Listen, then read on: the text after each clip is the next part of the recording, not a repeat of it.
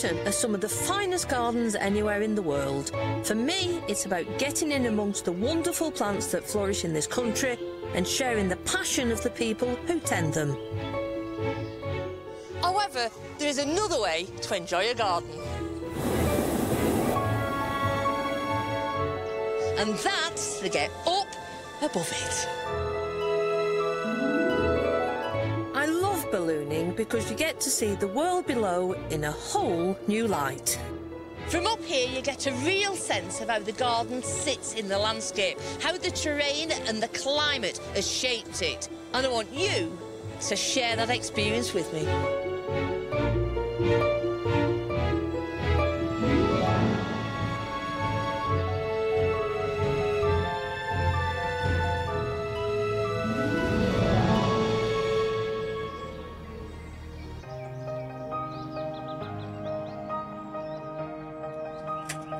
It's so early in the morning that I reckon most people around here are still asleep. But I can't resist picking up a few souvenir snaps.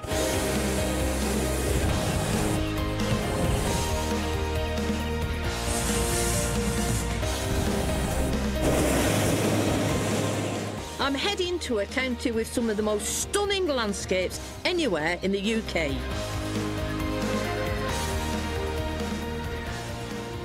Today we're in Northumberland, England's most northerly county. To the west lies Cumbria with its gentle fells and its hillsides, and to the north the Scottish borders. Northumberland is Britain's most sparsely populated county, but it has huge historical importance.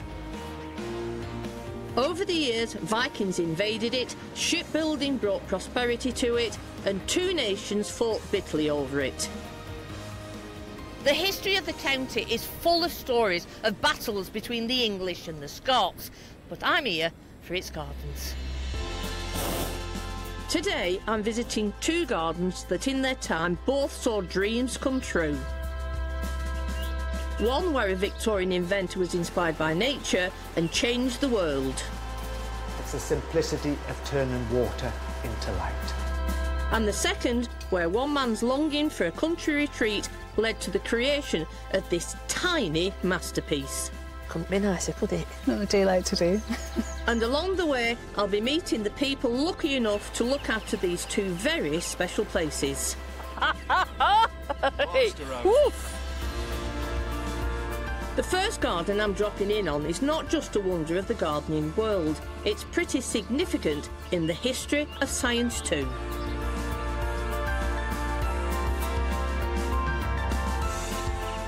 Nearly 150 years ago, what happened in this house, Cragside, transformed the way we power our homes.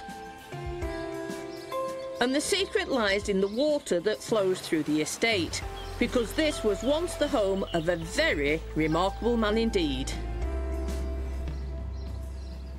From the air you can see how large the estate of Cragside is. The hillsides are planted with conifers and rhododendrons. It has one of the largest rock gardens in Europe, and the formal terraces are planted with stunning Victorian bedding. And I can't wait to get down there.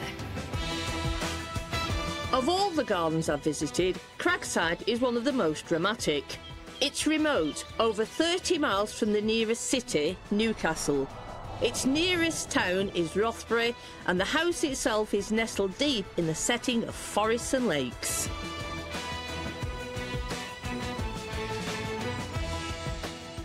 But although this countryside looks natural, it's actually a completely artificial landscape.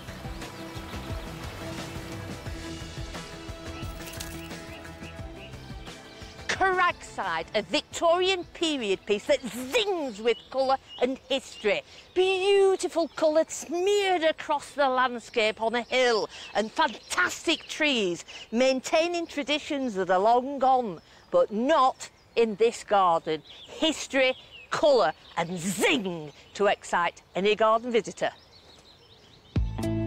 Cragside was the home of Victorian industrialist and inventor William Armstrong.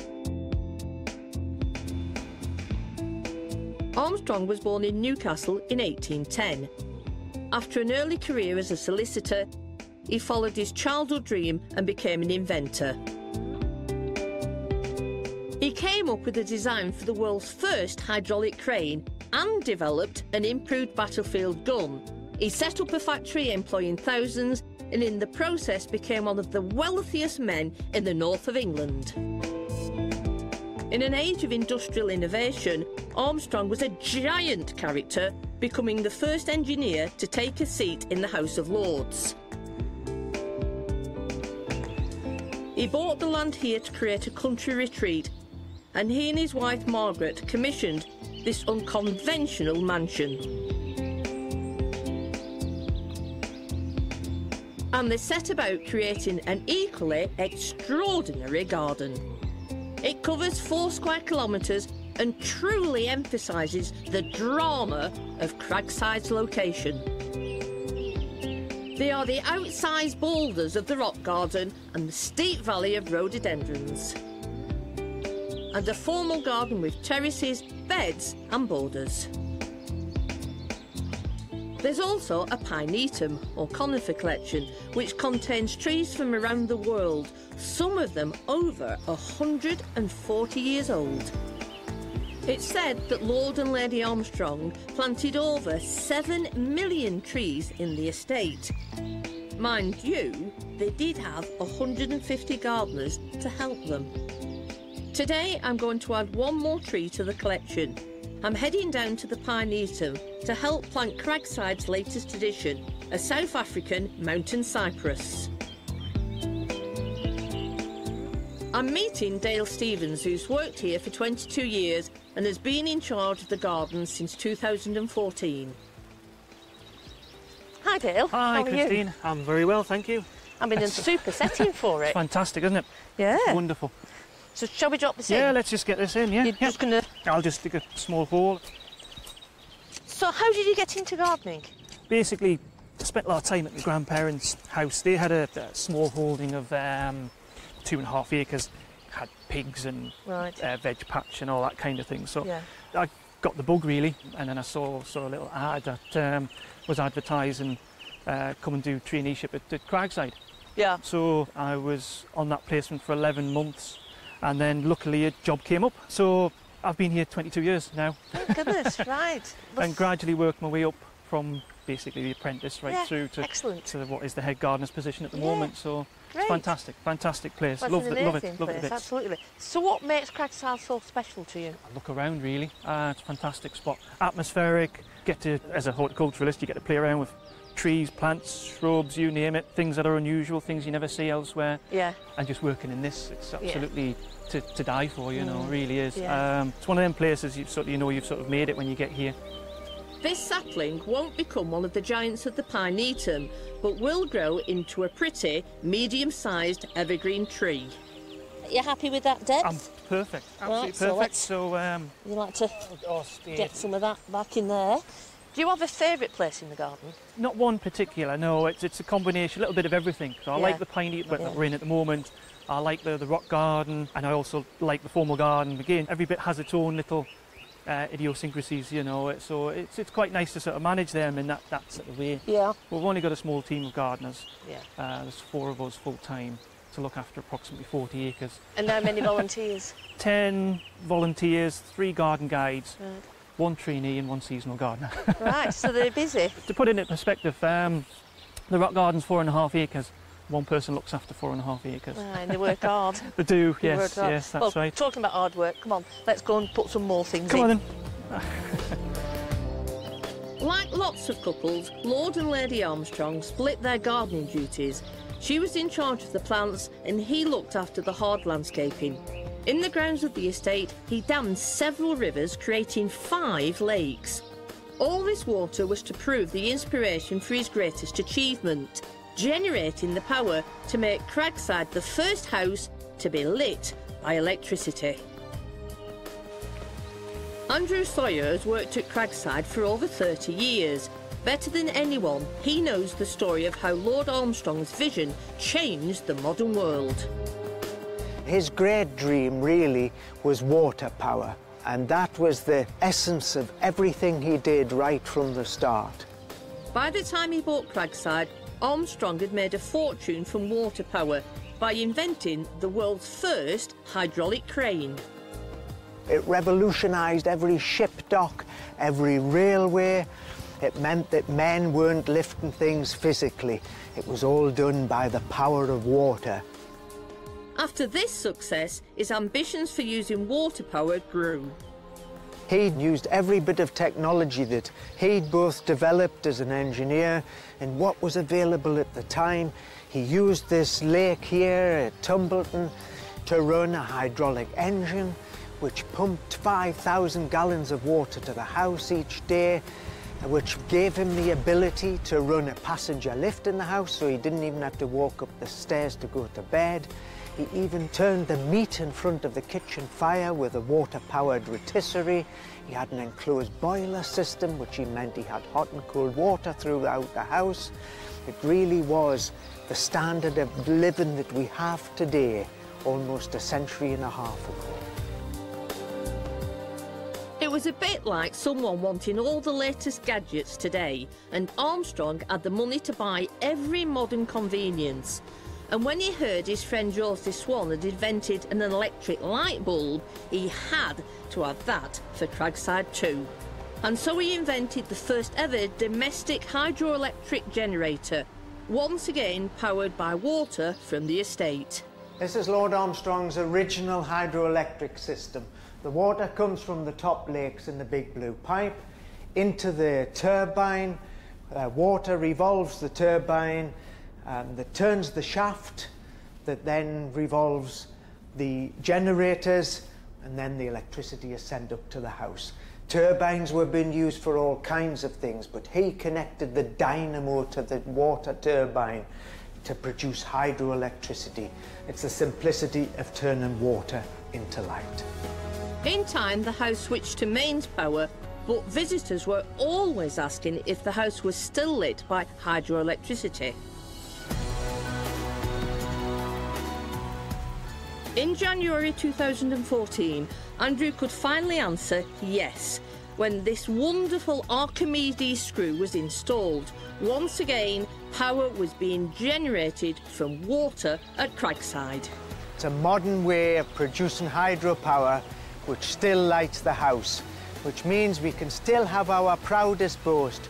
Cragside was the first house in the world to be lit by hydroelectricity, and it still is.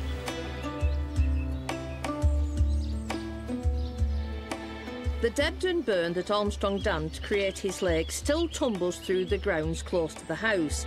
It's spanned by this beautiful footbridge, the Iron Bridge. From here the path winds up to Cragside's formal gardens.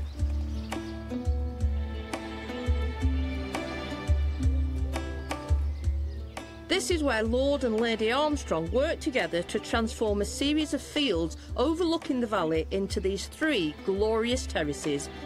In Armstrong's day, the top terrace would all have been glasshouses. Now only the walls remain, enclosing the estate's two fern collections. The clock on the tower would have rung at the beginning and end of the estate worker's day. On the middle terrace is the orchard house, home to exotic fruit trees in pots, peaches and apricots, lemons and limes. Each pot sits on a turntable, which Armstrong designed so that the trees can revolve to catch as much sunlight as possible. At the foot of the garden, the lower terrace takes the form of an Italian-style loggia, also designed by Armstrong. The pool and fountain have recently been restored to the garden, as they would have been when Lord and Lady Armstrong lived here.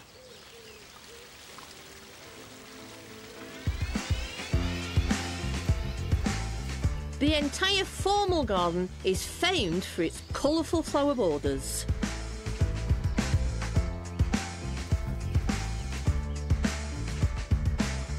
Here, the new Archimedes screw is being celebrated in a fabulously colourful way.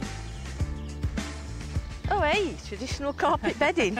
Oh, you don't often see it. No, this is one of our feature beds. It's keeping the skills alive, because obviously this kind of thing's a dying art. Yeah. Do you want that hand trimming then? Yes, if you don't mind. Yeah, you can, no. Remember doing this on the parks department. We'll have a go at this, yeah. If I work down here... Yeah, if you work down there, Christine, that'd be fantastic. So basically what we want is... Just trimming over. Yeah, just keep it nice and flat, keep the edges nice and crisp. That would be brilliant.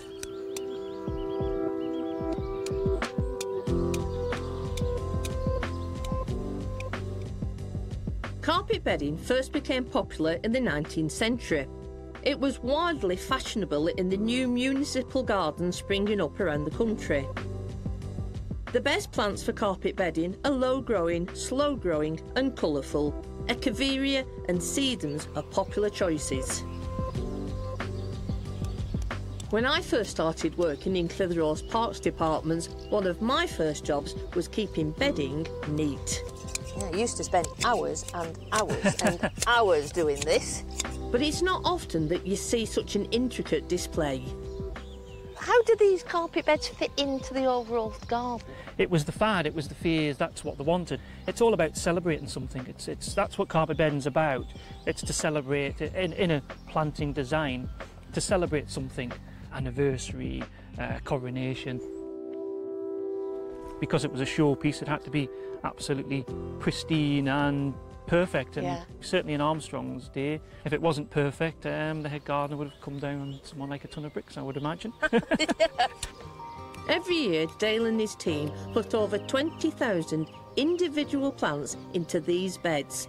Each year they work to a different design, taking 6 weeks to plant it up. Do you raise the plants yourself? Yes, we do. It works out a lot cheaper for us to do that. All the succulents, all these echeverias are all kept behind the scenes and they go to bed for the winter. So you're maintaining not only planting out, but the actual plant raising and overwintering? Plant keeping, and... yes. Right, that's nice actually. To buy the plants in for these 2 beds, you're looking at somewhere in the region of £35,000. Yeah, and that's why it's not done that often these days, because the vast cost is enormous. It's a huge cost, yeah. The skills are disappearing from the old parks departments, and it's nice that we're trying to keep that alive, nice that the National Trust is trying to keep that alive, and the skills that they're trying to promote as well. Right, well, I think we could do with a cup of tea, couldn't we? I certainly think so, yes. Well, we'll come back to this later. Absolutely, I quite agree. Brew time! Dale and his colleagues are keeping the art of carpet bedding alive in the hills above Rothbury. But 30 miles from here, on the outskirts of Newcastle, sits a garden that's reviving uses for plants dating back 3,000 years. This is Dullston Physic Garden. The brains behind the garden is Elaine Perry. She's not a gardener or a botanist. She comes from a very different branch of science. She's a professor based at Newcastle University with a particular interest in conditions like Alzheimer's, associated with memory loss.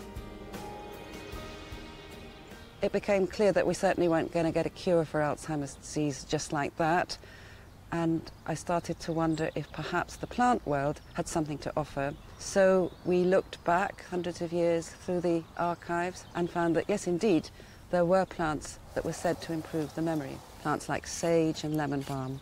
And of course, what's really exciting is that when you then take a look at that information and look at, for example, what chemicals the plants contain and what effects they have on, laboratory tests, you find that all that information that's been passed down is actually verified in terms of modern science. Elaine needed a garden to grow plants for her experiments, and the Dullston Physic Garden was born. The first physic gardens were founded in medieval times. Elaine's garden follows a tradition stretching back over 500 years, when, instead of popping pills, people would have found remedies in gardens and hedgerows. So your doctor was using plants, the old ladies in the village were using plants, the grandmothers were using plants.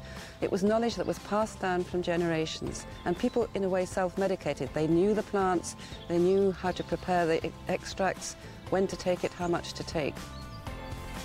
There are over 800 different species of plants grown here now, and a team of volunteers helps maintain the garden. They use the plants to make a range of products, including herbal soaps and ointments. One of the volunteers, Dennis, is already feeling the benefit of what he's learned.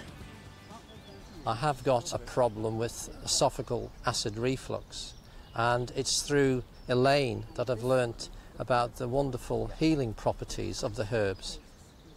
I'm taking conventional medicine as well. This is not a substitute, but it is having a beneficial effect, reducing the acidity and the soreness, which it can be a very serious medical condition. It's estimated that in some countries, 80% of people rely on herbal remedies as their first source of treatment. Perhaps in the future, Elaine's work with the plants in this garden will help prevent some of the world's most distressing diseases. But it's not just plants themselves that have therapeutic powers. Many people believe that gardening itself improves memory and can even help depression.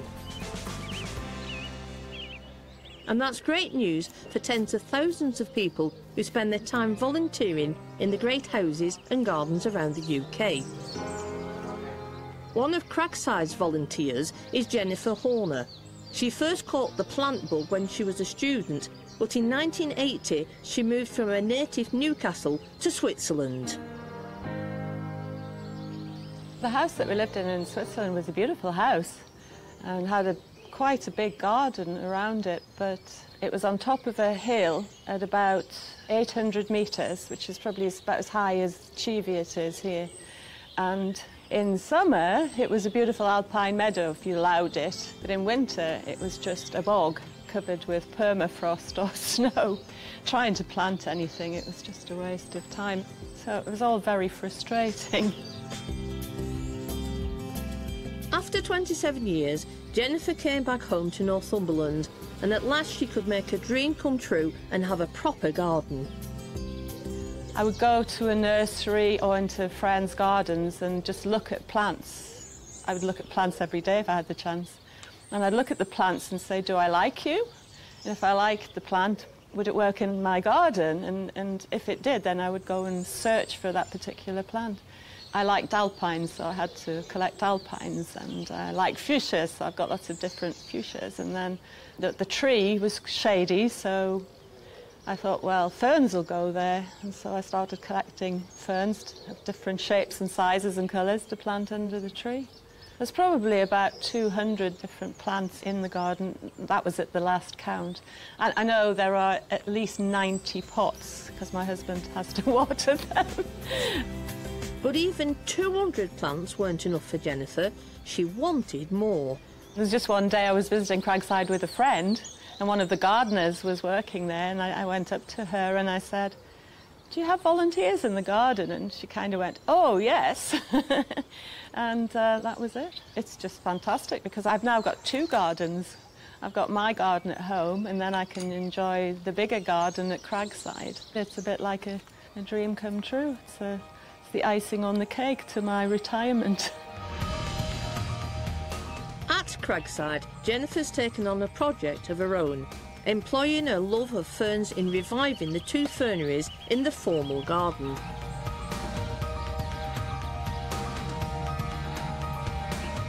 Ferns were a huge craze with Victorians. You could buy special glass cabinets to show them off, while the rich could build grottos to house their collections. The basic structure of the fern hasn't evolved much over 140 million years. They're one of nature's greatest success stories. Ferns don't only grow well in shady areas, there's a fern for most situations, including sunny spots. In Armstrong's time, there were two ferneries at Cragside, but as ferns fell out of fashion, so they fell into disrepair. I've arranged to meet Jennifer in one of them, where she's been replanting. Hi, Jennifer. Hiya. Nice to see you. And you. What are you doing? I'm planting this fern in this crevice here. It's a bare spot in the fernery. So. It'll look lovely in there. Yeah, I think it will.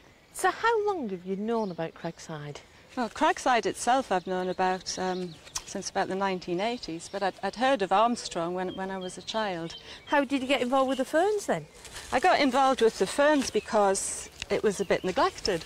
OK. And it was a bit sad, and my garden at home has an area where the only thing that would grow were ferns. Right. So I just started collecting loads of different ferns, and I knew about the ferns that could grow in different places.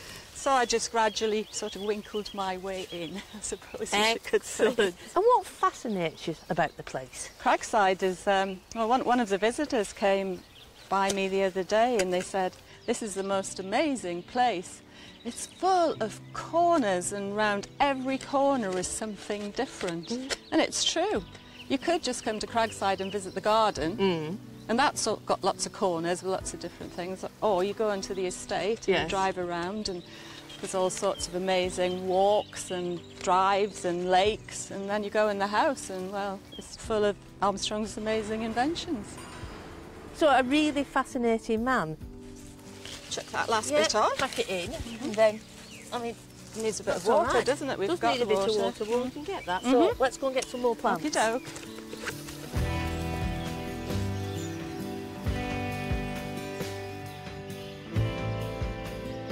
Jennifer's one of a team of 10 volunteers working in the garden at Cragside. But whether volunteer or full-time staff, it's clear that everyone associated with the garden really loves this very special place. I mean, what surprises me about this garden is how it oozes history. You know, I mean, horticultural history, I mean, you was commenting on earlier. Yes, absolutely. The history goes all the way back through from 1870, just carrying that theme on. Obviously, Lady Armstrong was the horticulturalist. Armstrong was the man who put this kind of thing in these giant lumps of stone, these metal frames. That was his thing, the engineering side of it. Yeah. Lady Armstrong was the gardener, basically. But these aren't just stanchions, are they? No, these are drain pipes as well. The dual purpose. Detrimental to the building because they freeze in winter and blow the building. But the sort of the gutters along the top, and it all runs down into these, runs down underneath, and then the hollow underneath here, a big tunnel runs out, right the way out through into the parkland. And it just takes the water away from this terrace, takes the water away from the glaciers border behind. Right. It was all long thought out, long before the pretty bits went in. But Jennifer, you've been saying how fascinated you are with all the inventions that he got up to. Well, yes, I have been fascinated, especially when I first learned about Cragside and visited the house and saw all the amazing things inside of the house. The equipment for the kitchen and the lift. Can you imagine working in a house in those days and having a lift to get up and downstairs with? And the fact that the house was one of the first houses to be electrified. And that's given me some food for thought. In every wonderful garden I've visited during my balloon tour, I've left behind a little thank you. For my gift to Cragside, I'm thinking something with an industrial edge.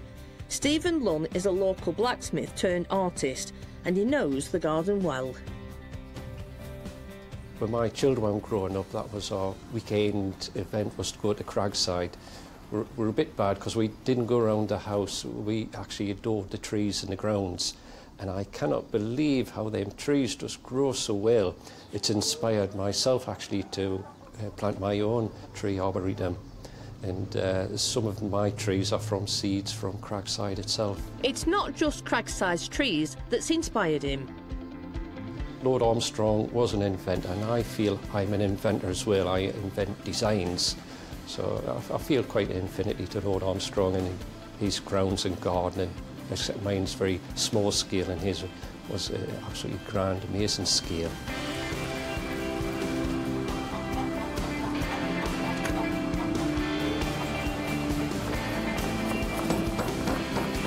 Stephen's love of Cragside and his admiration for Lord Armstrong's inventiveness make him the perfect person to create something distinctive to donate to the garden as a souvenir of my visit. I'm going to leave the actual design up to him, but whatever it is, I'm sure it'll be worthy of Cragside and its first owner.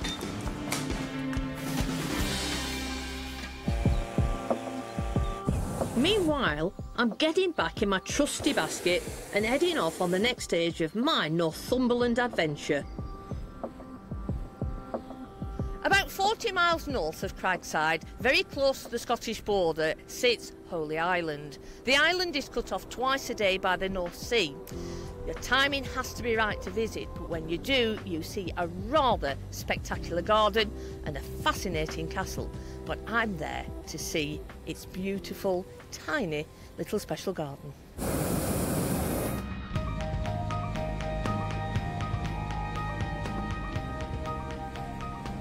This is the Holy Island of Lindisfarne. Just 3 miles long by 1.5 miles wide, the island was first settled by monks in 635. Nowadays, over 600,000 visitors a year come to the island, over the causeway or by boat. They visit for bird watching or to enjoy the beauty of the landscape. But I'm here to visit the castle and find out more about its special little garden.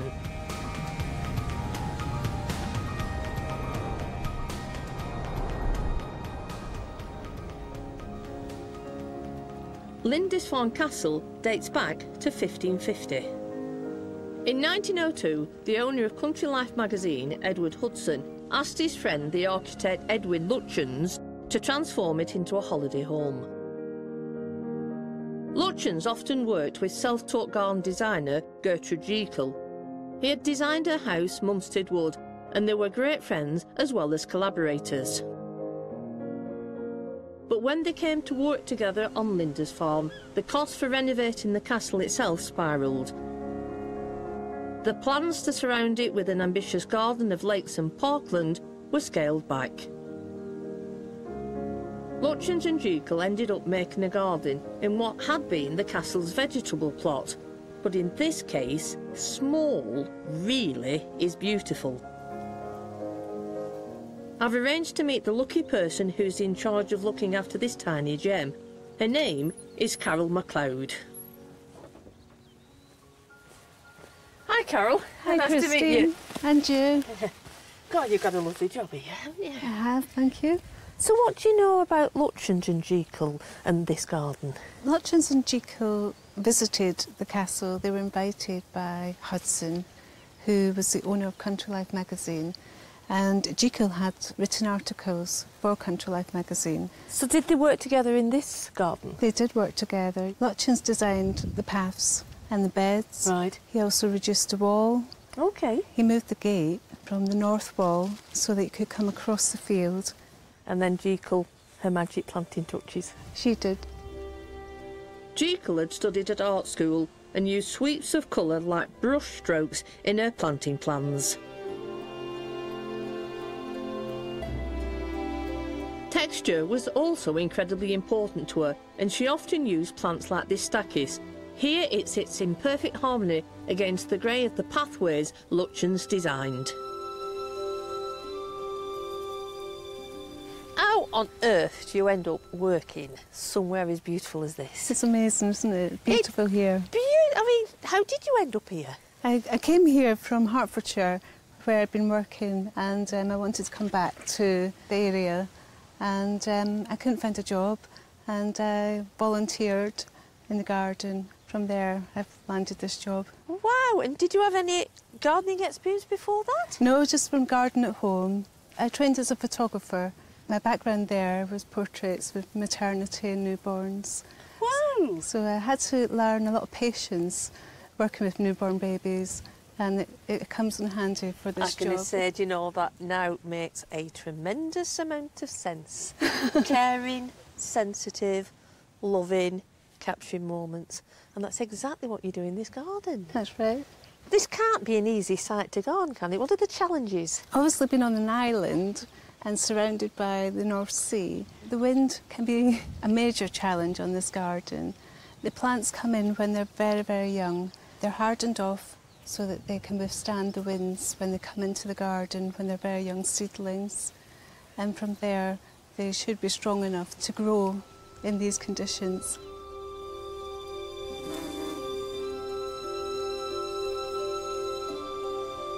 Have you got any plans to move this garden on?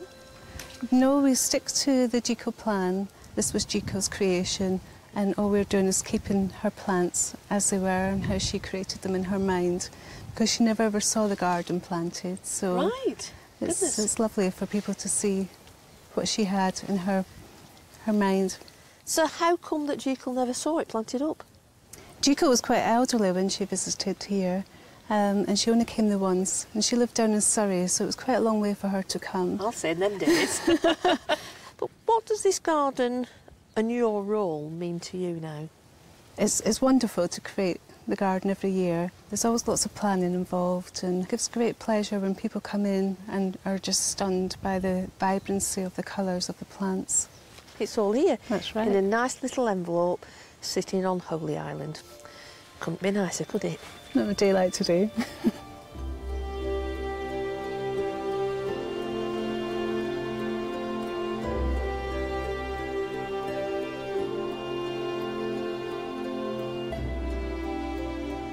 Now, it has to be said that not all of Jekyll's planting schemes went so well to plan.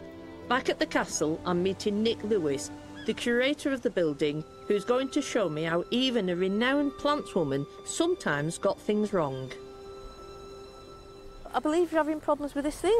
Yeah, this is red valerian, which was part of the planting scheme carried out by Gertrude Jekyll, and it can cause the crag to become unstable. Right, but I wonder if was it planted? She was not able to reach some places, so she used a shotgun and loaded it with seeds and marched around. Oof. Blazing away, yeah. Wow. She also used a young boy in a wicker basket, so she dangled off the batteries here to the more hard-to-reach places. But this red valerian in particular has caused us some problems recently, and when we've been doing surveys of the natural rock crag, which is this thing, the roots are burrowing their way down into natural crevices. And blasting it. As they're opening out, yeah, with frost and with ice. And we are getting quite substantial areas where the rock is unstable. It is causing us a lot of concern. So how do you deal with it? Because we're in a particularly significant part of the world, the area we're standing in around the castle is a Grade 2 listed parkland. Right. We have contractors who have sailed down and they treat individual plants with just an off-the-shelf weed killer. Yeah, weed killer. And that happens every sort of 4 or 5 years. Right. And it's a way of keeping it down, but also it allows this to stay as a feature and be true to what Gertrude intended. Yeah. Even though it is causing us a problem, we try and balance the two. Shooting seeds into the rock was a bit eccentric, but there's now a technique for spreading seeds that's not a million miles away from Jekyll's shotgun method. It's called hydroseeding. A mixture of earth and seed is sprayed onto steep slopes like this one.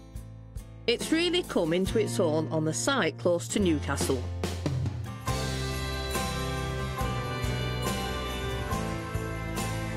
This amazing woman is Northumberlandia. In 2010, the owners of this open-cast coal mine commissioned landscape architect Charles Jenks to design a public park, making use of the earth dug out to create the mine. She's the biggest woman in the world, 7 times the size of a football pitch. She's now looked after by the Land Trust and the Northumberland Wildlife Trust. And Dan is one of their wildlife rangers. Northumberlandia is an art park. It's a reclining human figure. It's a lady lying on her back and pointing one way and offering an open hand of friendship and welcome with her left hand. The lady was created with spoil from the surface mine. There's 1.5 million tonnes that have gone into the landform. And she was created with 900mm high stone blocks and then covered with topsoil to create the gradients and the slopes, and then blasted with grass seed and some wildflowers as well.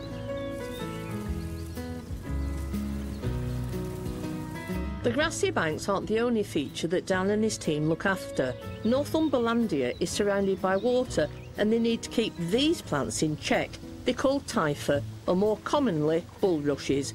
Without attention, they can be very invasive. The idea with these ponds around the lady is that they're reflection ponds, so that on a day like today you can see the reflection of the landform in the ponds. And pond edge vegetation is good for wildlife, but we need to stop it from spoiling the definition of the pond edges. So we're just taking a little bit of it out today, and we'll allow some of it to continue to grow, to provide home for invertebrates and other wildlife. Northumberlandia hasn't just regenerated the countryside, she's changed the lives of some people who work here. Wayne started here as a volunteer and is now an assistant ranger. I'm the site warden and I meet and greet the visitors and give them information about the site and about Northumberland here. Check that everything's okay and that's clean and tidy for visitors. I came here as a volunteer but ended up with a full-time job. And just meeting different people every day is just fantastic. As well as maintaining the ponds, the whole site is maintained with the idea of keeping nature in balance. We don't carry out a lot of manicuring kind of work and cutting grass. The grass on the ladies cut once a year in July in the surrounding areas we manage as a meadow, so that's cut later in the season, kind of middle of August. So again, you get invertebrates on the wildflowers and then bird species associated with it, and that kind of keeps the wildlife interest of the site going. It's not only animals and birds that enjoy the site. It's estimated that in 2012, the year she opened, 100,000 people came to walk on Northumberlandia and enjoy these spectacular views. The vast majority of visitors are absolutely astounded by the place, especially when you see the landform from the first time and kind of have a walk round. It's got its own atmosphere. It's a really unique place and most people seem to appreciate that really well. I'm finishing my trip to Northumberland at Cragside. It's a unique place with links to the industry of the North East, created by Victorian engineering genius Lord Armstrong. I want to leave a souvenir of my visit with the fantastic people who look after this place. Estate workers and their friends and family have gathered in the formal garden to see the artwork I've had made by the artist and blacksmith Stephen Lund to celebrate Cragside. I've asked Jennifer, who told me about her volunteering here, to accept it on behalf of them all. Do you know what's been really nice about today? Is how much Armstrong is alive and kicking in this garden. And as a little gesture, as a tribute, just to show the influence this man has had on gardens and the county, we thought that we might like to leave you just a little tribute to the genius of the man. Now, created by a local blacksmith, and the curves are to represent the turbines, the swish and flow of water, and the sparks of hydroelectricity. Wow. So Armstrong, alive and kicking, sitting amongst his countryside in his garden. So I hope for many, many years to come, you'll look at this and remember a truly amazing bloke. So what do you think, Jen? I think it's absolutely amazing. Splendid, I've had a lovely day, so thank you all very much. This work of craftsmanship will stay here in the formal garden, a great reminder of a man who dreamed of energy generated from water. It's time for me to leave Northumberland, but I'm taking away with me fabulous memories of people who have had a dream and made it come true. They've created tiny gardens and huge landscapes. They've found medicine in plants and power in water.